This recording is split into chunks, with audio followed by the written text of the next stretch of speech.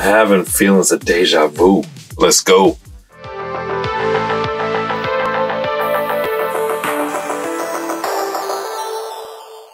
Geeks was poppin', McFarlane Gold Label, Big Bad Toy Store exclusive, limited to 3,000 pieces. This is the Flash DC Rebirth Black and White Accent Edition.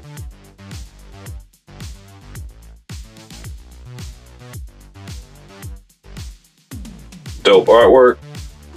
This is a slip cover. And there's the Flash.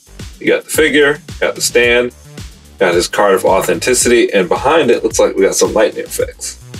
So we've got a combo of different lightning effects. We've seen these with different Flash figures in this line. Thank goodness these are not the effects that came with the recent movie versions. These have the pegs that stick onto them. They work much better. I hope McFarlane Toys sticks with these going forward. Authenticity card, a little bit's hidden down there. Got the Flash black and white accent written at the bottom. And on the back, you can see I got 474 or 3,000. Moving on up, baby. And there's the Flash. I gotta say I like him. I like the sculpt, I like the costume, and I like the face.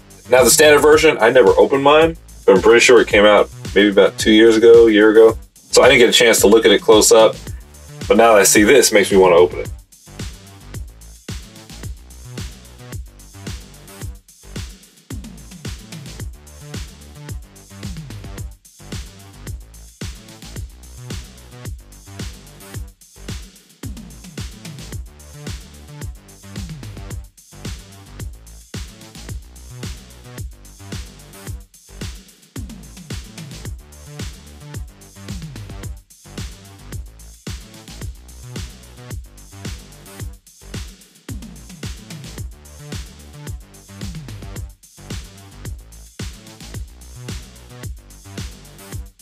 Yeah, he's the truth. That gray and that yellow really pops. The colors complement each other well.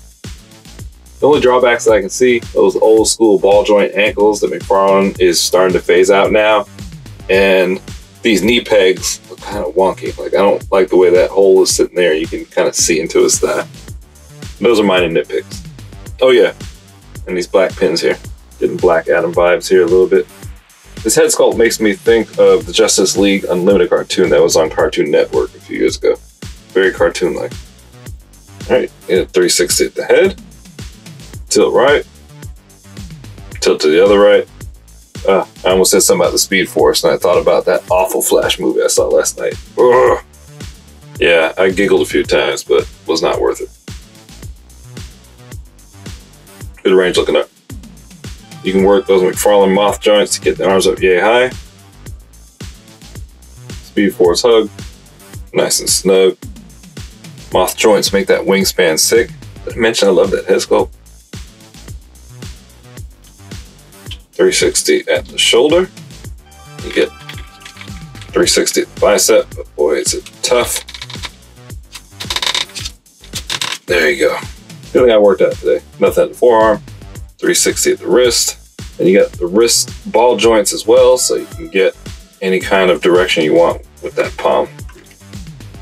Pin double jointed elbows, range superior, other figures inferior. Upper torso rocker gives them a little bit of crunch forward. A little bit of Wally West way back. You can lean with it, rock with it, and roll with it. Also get a 360 up top. Get a 360 at the waist as well. No thigh cut, no boot cut. 360 at the feet. Great split range. Band damage is alive and well. Bend over. The kick. Double jointed pin knees give you great range. Foot range pointing down and pointing up. Articulated toes only point upward. Clock stand at just about 6 3/4 inches. And there he is side by side with black and white soups.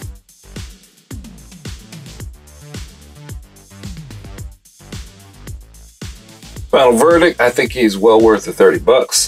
The gray tones and the yellow just really complement each other. That black base stand with all the gold effects looks really good. And the head sculpt is A+. I wish it was on a newer buck, but even though it's not, I still love it. I just checked on the Big Bad Toy Store website and it is still in stock as of this recording. I'll try to remember to put a link in the description because I never do. in case you want to grab it. Let me know what you think. Sound off in the comments. Talk to me. Make sure to hit that like button, subscribe, turn on notifications, share a link with a friend that loves the DC plastic like we do. Till next time, geek out.